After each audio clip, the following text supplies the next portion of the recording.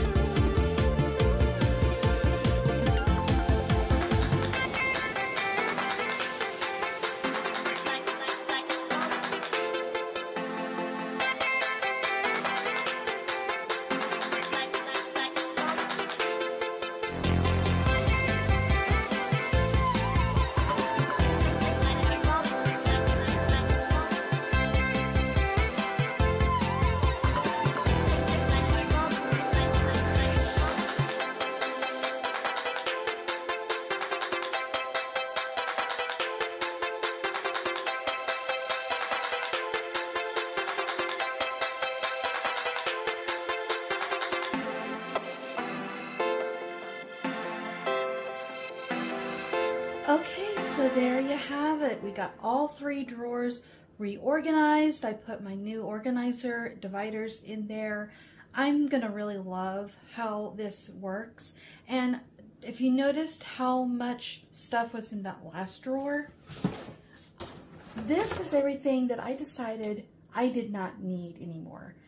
I had spoons and spatulas in there that I never use, because most of the time I use wooden spoons or wooden spatulas for the most part.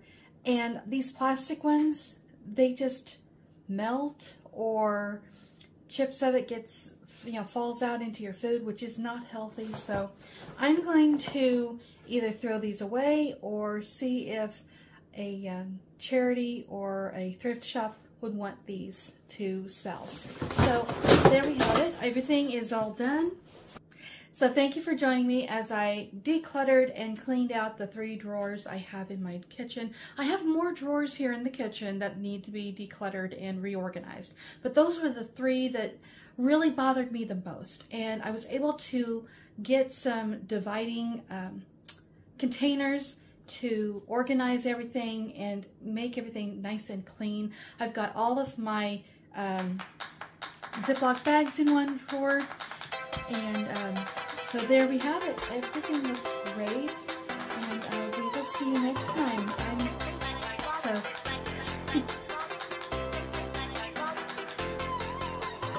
I'm sorry, I get tongue-tied sometimes, but we will see you next time, guys, and thanks again. Bye-bye.